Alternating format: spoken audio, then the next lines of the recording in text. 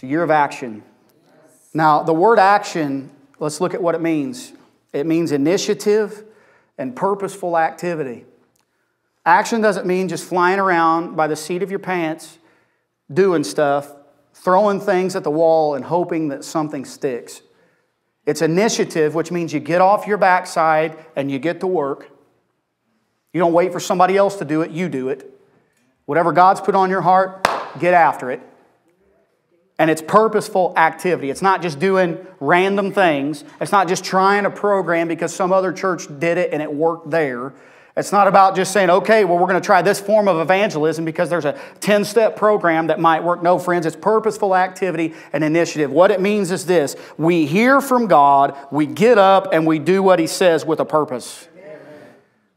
That's what this should be the church all the time. But friends, it's a reminder for today because this has been lacking in the church for far too long. The passage of Scripture that guides this, and this is where I was in prayer that day, and I am going to ask if you'd stand with me. We're just going to read a few verses from Matthew 9, 35 to 38, a passage that I'm sure several of you are familiar with. It says in Matthew 9, starting in verse 35, "And Jesus went throughout all the cities and villages, teaching in their synagogues and proclaiming the gospel of the kingdom and healing every disease and every affliction. And when He saw the crowds, He had compassion for them, because they were harassed and helpless, like sheep without a shepherd. Then He said to His disciples, 'The harvest is plentiful, but the laborers are few. Therefore pray earnestly to the Lord of the harvest to send out laborers into His harvest.'" Let's take a moment to pray. Lord, speak to us today. I pray that complacency and apathy and all those things that we have had on us, those spirits that we have had on us, and we've allowed to take residence even inside of us, we say, get out now in the name of Jesus.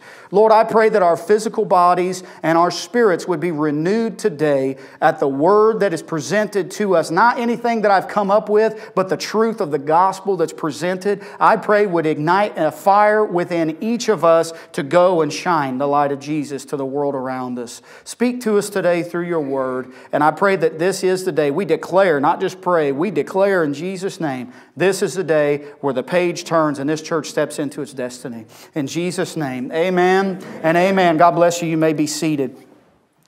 So, year of action. That's what we're moving into. We've talked about this year being a year of drawing closer, and that's been the emphasis really throughout 2022. How can we draw closer to the Lord? How can we draw closer in our marriage relationships, our relationships within the home? How can we connect with each other in the church body? Some of those things we've probably gotten right. Some of those things we maybe have not. But I'm telling you, we will continue to develop in those areas as we step into what the Lord has for us today. And as we talk about being people of action, there's something that jumps out to be in Matthew chapter 9. When you look specifically at what is said about Jesus in verse 36. What was the response of Jesus when He saw the crowds? It says, He had compassion on them. Jesus saw the crowds, that they were harassed and helpless. And Jesus had compassion on them. The word compassion means that He was moved to His innermost being. So it wasn't that Jesus just looked over at these people and thought, oh, those poor, pitiful people. He was moved to His core, to His innermost being when He saw these people that were like sheep without a shepherd. He was moved so much so that He begins to speak to the disciples. Look at the harvest. It's plentiful. There's harvest everywhere. We need to pray that there will be more workers that will go into the harvest field. I got news for you. That's all of us. That's not one or two relegated to a platform. That's not a few people that are in the seats. If you're a child of God, you are a laborer. That's our responsibility. But friends, that responsibility and that passion can only be birthed from compassion. If you don't care, you won't do anything. That's what it boils down to. If you don't care, you will not act. And Jesus sees what's happening, and it says He has compassion for the people. And so for us to be people who are moved into action, for us to be people of action, we need to emphasize a couple of things. A couple of areas where we need compassion. The first is we must have compassion for the lost. That's my first point. Now, some of this is going to sound similar to what I preached last week. We must have compassion for the lost. You want me to be blunt? The American church really does not have that. We got people that we work next to. We have people that live in our homes that don't know Jesus, and we could not act like if we cared any less than what we do. Family members, loved ones, people that you're going to see this week when you go to your various family functions to eat turkey or ham or whatever your pleasure. Some people, I heard lasagna. It's like, well, it's not Thanksgiving, but your family can just do you, all right? Give me the turkey and let me take a nap while the football game's on. Amen. Somebody felt God on that. Let me get back on the wagon here. We must have compassion for the lost. You know what I've found, especially in the American church, because this is the culture that we live in. One word, we debate everything. Everything's a debate. Turn on news, what are they doing? You get two talking heads that have differing opinions and they argue with each other. You turn on sports networks, and all you do is you get one guy that thinks this dude's the GOAT, and you have another one who thinks he's terrible. And what do? They sit and they yell at each other about it. People make careers off of debate. And you know what's happened? That not only is built up and encouraged in the media, it happens in everyday life. All you have to do is get on social media. You see people that debate about all kinds of things. And the problem that I see is that mindset has infiltrated its way into the body of Christ when it comes to our relationships with those who don't know Jesus and our interactions with those who don't know Jesus. Friends, I got to tell you something right now. If you're more worried about winning a debate with someone who's lost than you are leading them to Jesus, there's a problem. Because at the end of the day, we should know we're right because we have the gospel. There is no I need to win. You already know that you win. That's not the point. You're not trying to win debates. You're trying to win souls. That's what this is about. We have to understand that happens. When we're so focused on proving people wrong that we can't lead them to what's right. Friends, we've lost our way. Yes, tell people the truth.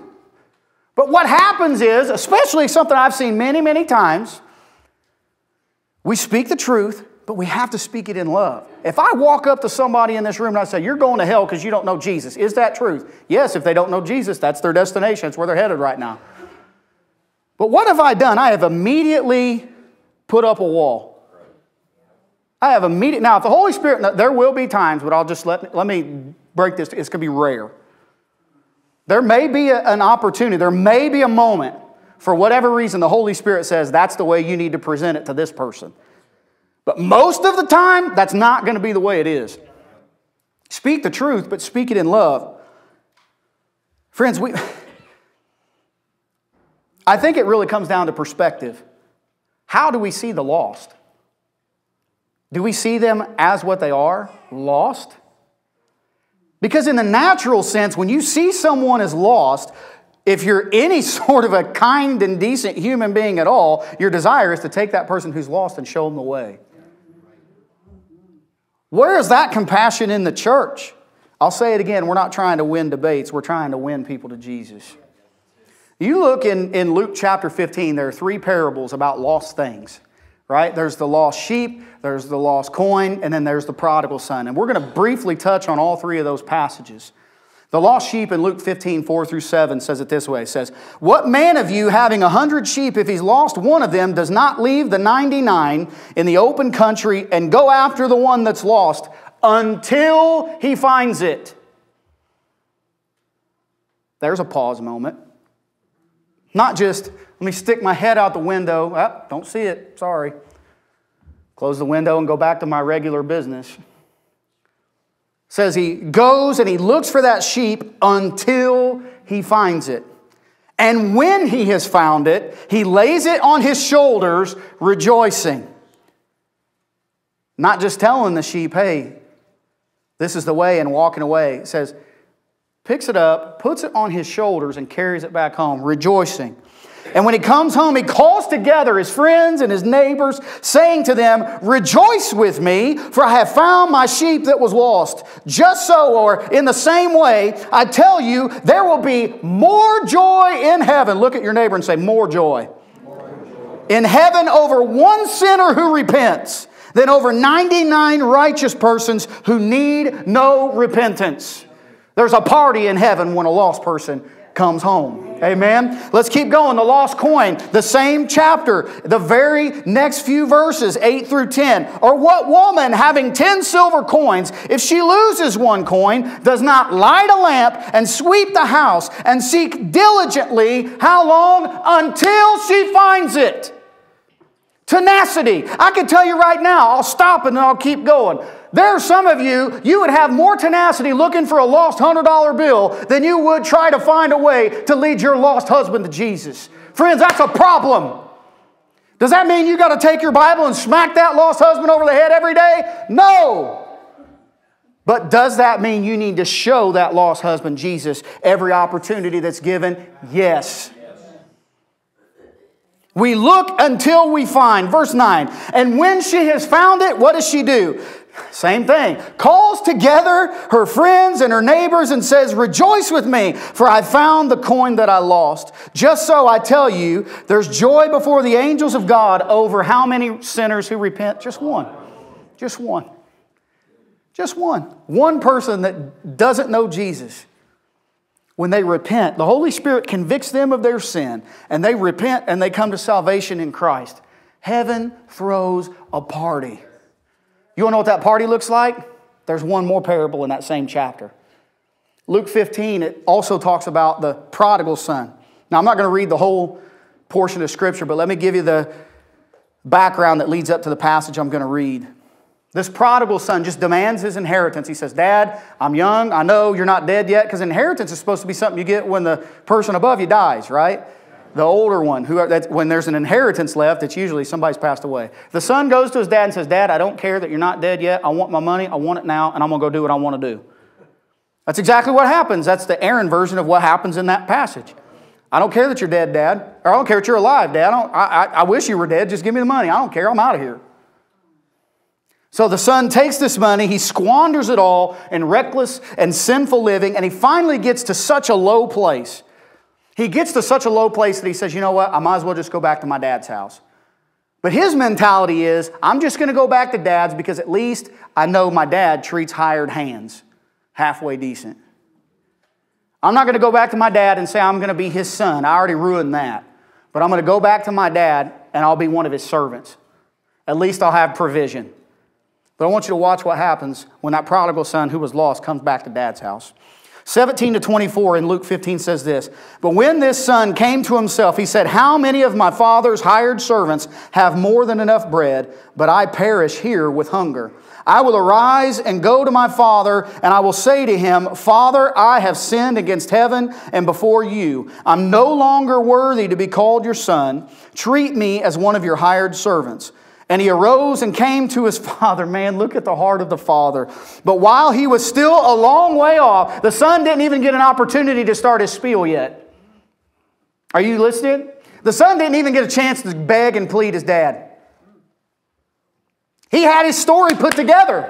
"I'm going to go to my dad. I'm going to say, 'Dad, I don't even deserve.'" He's going to say, "Dad, I don't even deserve to be your son, but just let me work in your house and I'll just be a servant." He didn't even get the opportunity to beg. It says when his dad saw him far off, a long way away, it says his father saw him and felt what? Compassion. His father was moved to the core that he saw his boy again. And he ran. This is dad. He ran and he embraced him and he kissed him. And this is the vision, this is the picture I get mentally in my head of this situation. Dad runs to his son and he grabs him and he kisses him and he hugs him and the son starts to spiel. "Dad, I've messed up. I've sinned against heaven and before you. I'm not worthy to be called your son." I can see dad just letting that go in one ear and out the other one. He's not even listening to what's being said. The son's groveling and doing his little, Dad, I don't deserve it. And Dad's just like, yeah, whatever. He looks at his servants and he says, boys, bring quickly the best robe that we have and put it on my boy. Put a ring on his hand and shoes on his feet. Bring the fattest cow we've got and kill it because we're partying tonight. Because my son that was dead is alive again. He was lost, but he's found. And what happened? That one son that ran away, came back home. Yet again, here it is. Once what was lost is found, there's a party going on. So here's something that I want us to grab a hold of, because that's a common thread here in all of those. There's heavy compassion. There's a desire. You're moved. The first one, the sheep. I'm moved because my sheep is lost. I got to grab it. I got to go find that sheep. I'm moved to my innermost being. I need that sheep. I got to go get it. The money one, I think a lot of people would relate to. I lost a good chunk of money. Like, I got to go find it. We're moved. This one's a little different in the context that Dad didn't have to go looking for the son. The son showed up at his doorstep, but he was still moved with compassion. That dad, in earthly terms, we could have been like, he could have been like, you know what, you're right. You really did me wrong, son. You did me dirty. And you know what? To earn my love again, I will make you a hired servant. And you can prove yourself to me, and then maybe, just maybe, you can be my son again. That's not what the father did. As soon as he saw his boy, and my favorite part is it says, while he was still a long way off, he barely starts to get the image of his son coming a little clearer as he's moving closer. And he leaves everything he's got and he runs out and goes to get him. That's my boy. I'm going to go get him. I don't care what you've done. I don't care how stupid you've been. I don't care how much of my money you've wasted. I don't care how rude and mean and inconsiderate you were to me when you took your inheritance early. It doesn't matter to me. The only thing that matters to me is that you're home. And there's a party that happens. You know what I find interesting in the charismatic and Pentecostal movement? Everybody's looking for something emotional, something uplifting and encouraging. How could there be anything more encouraging and uplifting and more riotous, party-like than seeing somebody come to Jesus? Friends, that's what this is all about. You know, we love to talk about in Acts chapter 2. You've been in this church long enough. You've heard me preach it a zillion times. Acts 2:42, we love, and through 47, we love to talk about in their midst there were signs and wonders and miracles and all this awesome stuff. At the end of that passage says, and they added to their number daily those who were being saved. It's not just something where we come in here, we get filled up, and we go out and do nothing. We're filled up for a purpose. We're equipped for a purpose, and it's to go and to be a light to the lost. We have to have compassion. If John 14:6 tells us that Jesus is the way, the truth, and the life, and no one can come to the Father except through Him, then why are we not showing people the way? Why are we not showing people the way? So I have a few questions to consider. First, if people around you that don't know Jesus, if there are people that don't know Jesus that are around you, and newsflash, that's all of us, do they know that you belong to Jesus? Through the way you live and through the way you talk. Let me be a little more specific. Those people that don't know Jesus, do they know that you know Jesus because you've told them about Him?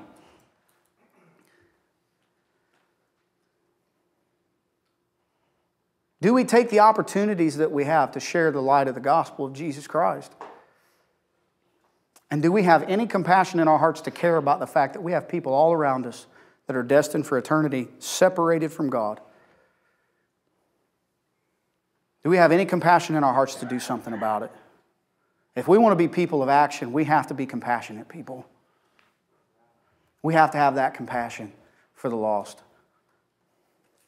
That's going to require some of you to be more bold than you've ever been in your entire life. Suck it up and let's go. Let's go. Let's do it.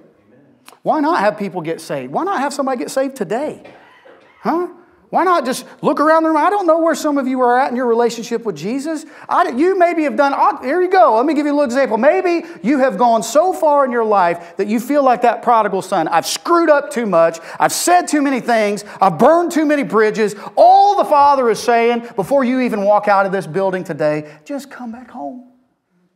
I'm here. I still love you. Yeah, you messed up big time. I watched every bit of it happen. I saw it. Lots of poor choices. And I'm not promising you that your life's going to be easy. I'm not promising you that anything's going to get better in a natural sense. But what I'm promising you is that you won't have to go through any of it alone anymore. If you need somebody with you, I got great news for you. There's somebody named Jesus that loves you, that cares about you. And all He says is come back home. And I can promise that you'll grow in that process. You're going to have to repent of your sins. He's not your friend that you can just go do whatever you want to do and then pull Him out whenever you want Him. It's a relationship. But it's the best relationship you ever have, I promise. And I cannot talk about being people of action and compassion without talking about the second thing. Yeah, we need to have compassion for the lost, but we also need to have compassion for one another. Romans 12, 9 through 13 says this, "Let love be genuine. Abhor or hate what is evil. Hold fast to what is good. Love one another with brotherly affection. Outdo one another in showing honor. Do not be slothful in zeal. Be fervent in spirit. Serve the Lord. Rejoice in hope. Be patient in tribulation. Be constant in prayer. Contribute to the needs of the saints and seek to show hospitality." Now I'm going to reread through that, but I'm going to reread it in the form of questions. These are moments, it's a moment of self-reflection for all of us, okay? So I don't want you to answer out loud, but I'm going to ask some questions. And I'm going to give a very small pause, and I want you to ask yourself that question. I'm going to do the same thing. I've already done it in preparation of the message, but I'll do it again right now. Let's look at this passage again. Go back to verse 9. It's not going to read exactly the same because I'm asking in the form of questions, but here we go. Is my love for others genuine? Do I really love people? Do I have compassion for them? Do I hate what is evil? And do I really hold on tightly to what's good? The next verse. Do I love those around me with a real brotherly affection as if they were family to me? Do I have it in my heart to show others more honor than what I want them to give me? Am I more willing to give them honor than I am to receive it, is what I'm saying. That's what, outdo one another in showing honor. That's not easy, but that's the call. Verse 11, have I become slow and sleepy in my zeal for the things of God?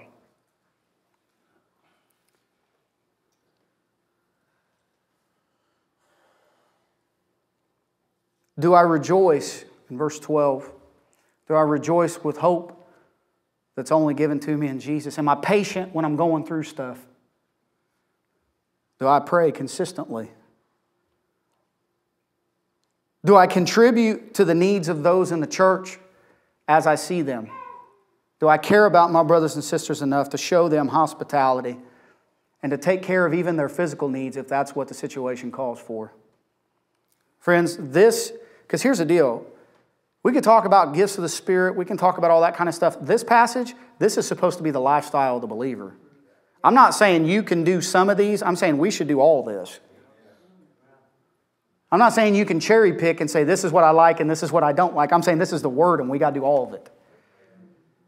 We are called to have genuine love. We're called to hate evil and hold on to what's good. We're called to love each other with brotherly affection. We're called to have such a culture of honor in this house and in our relationships that my goal becomes I'm going to honor you, not in a competitive way, but in a heart of love. I'm going to honor you more than I want you to honor me. I'm not going to slow down in my zeal for the things of God. I'm going to be fervent in the Spirit. I'm going to serve God. I'm going to rejoice with the hope I have in Jesus. I'm going to be patient when I'm walking through things. And I'm going to pray and talk to the Lord all the time. And I'm going to contribute to the needs of those around me. Those in the house of God. I know these things aren't always easy to do. I'm not trying to stand here today and say, oh, well, just like, Why aren't we doing it? I mean, I am asking the question, why are we not doing it? But I'm not saying it with a flippant mindset, pretending that some of these things aren't a challenge sometimes, because they can be. Sometimes they are. Sometimes people in the church get on each other's nerves. I probably made some people mad Sunday in the middle of my message. I get it. I understand that. I'm sorry that I made you mad. I could have presented the package a little better. I understand that. But at the same time, like,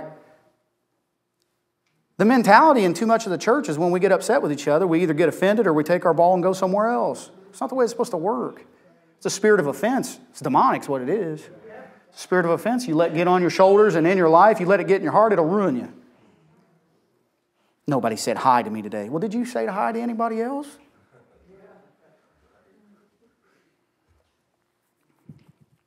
These things aren't easy, but look at what's said in Galatians 6, 9 and 10. Let us not grow weary of doing good. Why? For in due season we will reap if what? I got news for you. That's a conditional statement. That word if means that's a conditional statement. You will reap in due season if you don't give up. But guess what happens if you give up? You will not reap. How many harvests, no, go back to that just for a second. How many harvests in verse 9, how many have we missed because we gave up too soon? How many harvests in healthy relationships have we missed because we gave up too soon? How many harvests in blessing, financially even, in relationships, in ministry? How many blessings have we missed because we gave up before the harvest came? Storms show up. Things that threaten the crops are going to happen. Ask any person that works in the agricultural area. They will tell you they have to deal with weather. They have to deal with rodents and all kinds of pests. They have to deal with all kinds of stuff. But they stay the course. Why? Because they know that there's a season waiting for them just on the other side, that if they stay the course, there'll be a harvest. Friends, the encouragement is the same for us. So then, it says, we'll reap a harvest if we don't give up. So then, as we have opportunity, so because of that, if we stay the course, if we continue, if we do not give up, as we have opportunity, let us do good to everyone, but look at this word, especially. And especially to those who are of the household of faith. Do good to everyone, but especially your brothers and sisters. That's what that says. Yeah, sister so-and-so that said that mean thing about you that got you all upset. You're supposed to do good to her. Hey, pastor so-and-so that said something that might have hurt you Sunday that you didn't like. You're supposed to do good to me. Guess what? I'm supposed to do good to you too. I'm not trying to be self-serving. There's reciprocity, right? There's that we give to one another. We outdo one another in showing honor. Friends, this has got to be the way of the church. That's got to be the way of this church. Compassion for each other compels us to action in a way that the only thing that matters to us is that we honor God and we honor one another. See, because really when I'm talking about we need to have compassion for each other, it comes down to growing in a heart of selflessness for each other. I'm going to read quickly 2 passages of Scripture. I'm getting somewhat close to closing, I'll put it that way. Philippians 2, 3 and 4 says it this way. Do nothing. Say nothing. Nothing. Do nothing from selfish ambition or conceit, but in humility count others more significant than yourselves. In my words, treat people as if they matter to you more than you matter to you. Should we depreciate our own self-worth? No, that's another discussion for another day. But if the Bible tells us the second greatest commandment is to love our neighbor as we love ourselves, Paul takes it a step further here and he says, don't just love your neighbor as yourself, give them more honor, consider them more significant than yourself. What does that mean? That's great that you're taking care of your own needs, but do you see someone in your midst who has needs? If you do, why are you doing nothing to help? Verse 4, let each of you look not only to his own interests, but also to the interests of others. The things that we do should never be with selfish motives, is what I'm trying to say. But we need to have humility in our hearts to consider the needs of others. Even when we talk about people operating in various gifts, 1 Peter 4, 7 through 11 says this, the end of all things is at hand. How many of you know that with every breath we have, we're getting closer to Jesus coming back? That's our blessed hope as a believer. Now, if you don't know Jesus, that can change today. And this is not a hope for you. That should scare you. And Jesus is coming back. But once you come to know Jesus, it's the most exciting thing you could hear. Jesus is coming back at any moment. And Maranatha, come quickly, Lord Jesus. Amen. The end of all things is at hand. Therefore, because of that, be self-controlled and sober-minded for the sake of your prayers. Above all, keep loving one another earnestly. He's talking to believers, brothers and sisters in the faith. Above everything else, Peter says, love each other. Why? Because love covers a multitude of sins. So that dumb thing you did that made me mad the other day, that really, I'm not looking at anybody in particular. I looked at one person, they were like, I'm not, no ulterior motives here, just generally speaking.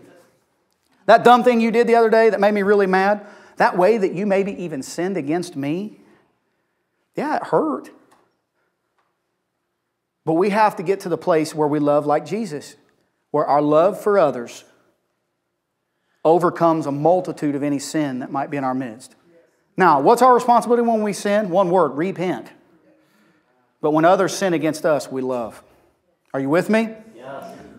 Verse 9, we should show hospitality to one another without grumbling. As each has received a gift, what do we need it for? Or what do we use it for? We use it for the purpose of serving one another as good stewards of God's varied grace. Whoever speaks as one who speaks oracles of God. Whoever serves as one who serves by the strength that God supplies. In order that, so we do it that way. Why? So that in everything God may be glorified through Jesus Christ. To Him belong glory and dominion forever and ever. Friends, the truth of the matter is when the church walks in humility, when the church walks with a heart of compassion, and those things compel us into action, that is what gives honor and glory to God in the sight of all people.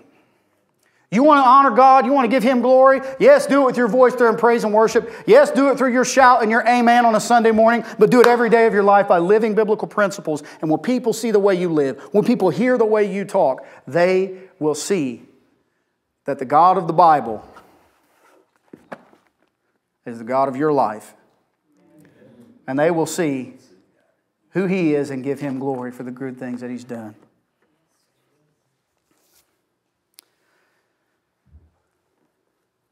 But it all comes back to compassion. For us to be people of action, there has to be compassion. Because if you don't care, you won't act.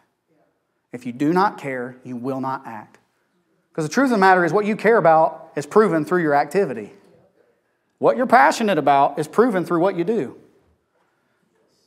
And you see that all the time. You see people who start their own businesses. They're passionate about it, so it consumes their lives. I see people who are passionate about their kids and the lives of their kids. They make their kids an idol, and that consumes their entire lives. They're passionate about their spouse. And listen, I'm not saying that you shouldn't have any passion for your job, that you shouldn't have any passion for your wife or for your husband or for your kids. Like we should, right? But how many of those things have we put up as pride idols in our lives to say, look at my wife, look at my husband, look at my kids, look at my job, look at my car, look at my money, whatever. We have a lot more idols than we'd like to admit. We have way more idols than we'd like to admit.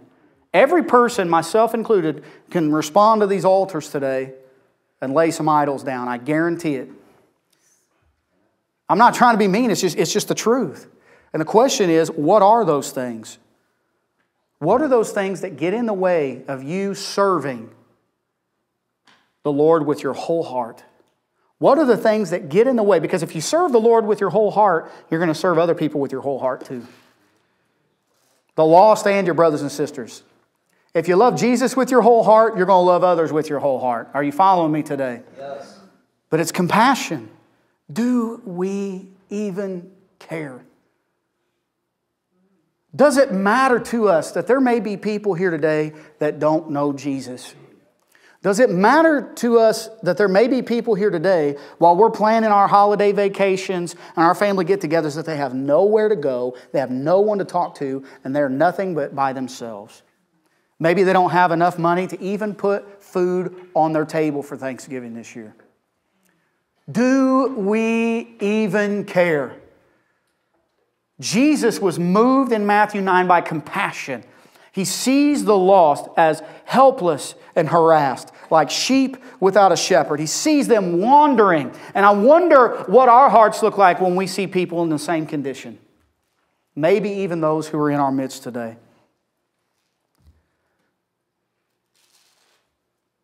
I look at, there's one more passage of Scripture that I have for this morning. And it's the story of Jesus washing the feet of the disciples. Now I want you to think about this for a moment. This is after that happens. Jesus washes the disciples' feet. He washes their feet. And then there's a passage in John 13, 12 to 17, where Jesus begins to speak to them. He says this to me, he says, when he had washed their feet and put on his outer garments and resumed his place, he said to them, do you understand what I have done to you? You call me teacher and Lord, and you are right, for so I am. If then your Lord and teacher, I, your Lord and teacher, have washed your feet, you also ought to wash one another's feet. For I've given you an example that you also should do just as I've done to you. Truly, truly, I say to you, a servant is not greater than his master, nor is a messenger greater than the one who sent him. If you know these things, blessed are you if you do them.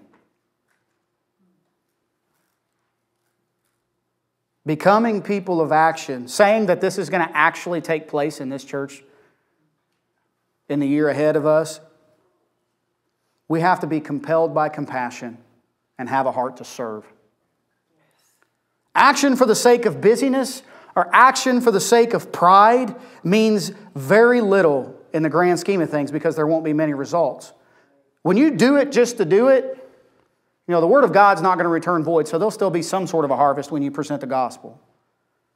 But when you're just doing it because, well, pastor, preacher man told me to, and there's no compassion and no drive in it, there might be a little something that'll come from it, but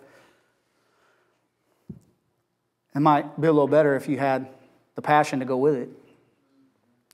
If you're doing it for pride, to let other people see how spiritual you are, pride goes before a fall.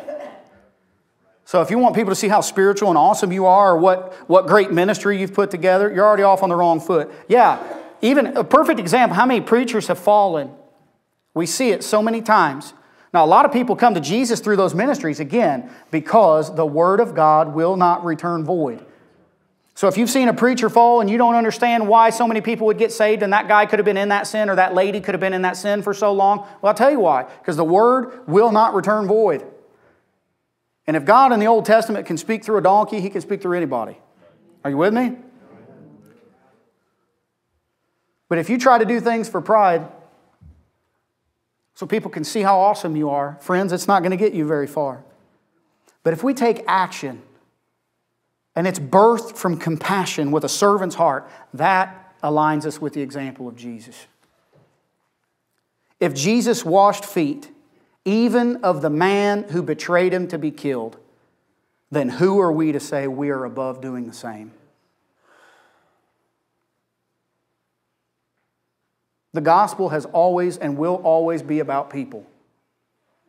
It will. It's not about getting people into a building just for the sake of statistics.